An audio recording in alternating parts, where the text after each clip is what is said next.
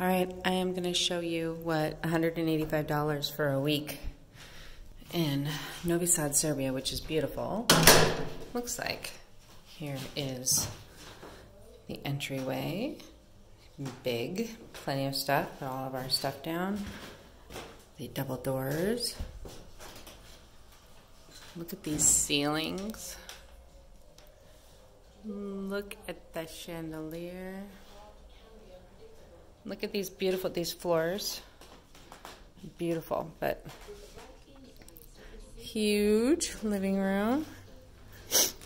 We have a deck right outside. It's cold, so we probably won't use it, but then this room right here is another huge room, but it's locked for all their cleaning and they're renovating, so there's painting supplies in there and stuff. And this is the kitchen.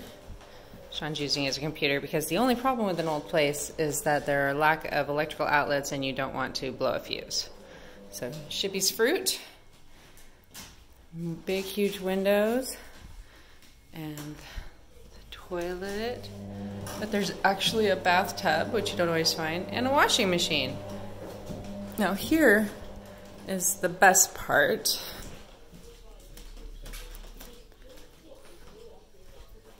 This is the big bedroom. Look at this ceiling.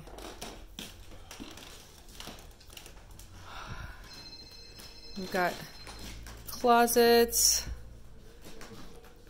big comfortable bed, these big beautiful windows that let in lots of light. We just woke up though, so we have brought a clothing rack out, but oh look, there's a Shibby. Hi Shibby. We're calling that his bed even though we didn't sleep in it. So anyway, $185 for a week. I don't think it's too bad.